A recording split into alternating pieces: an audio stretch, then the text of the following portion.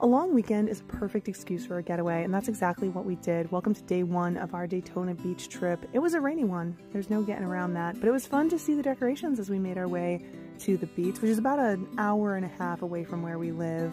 We decided to stay at Perry's Ocean Edge for this trip. I stayed here before. It was about 20 years ago though, so we weren't sure what to expect. Perfect location though. We walked across the street to Winn Dixie to get some dinner and necessities. Then we sat in and enjoyed this beautiful sunset. Absolutely gorgeous.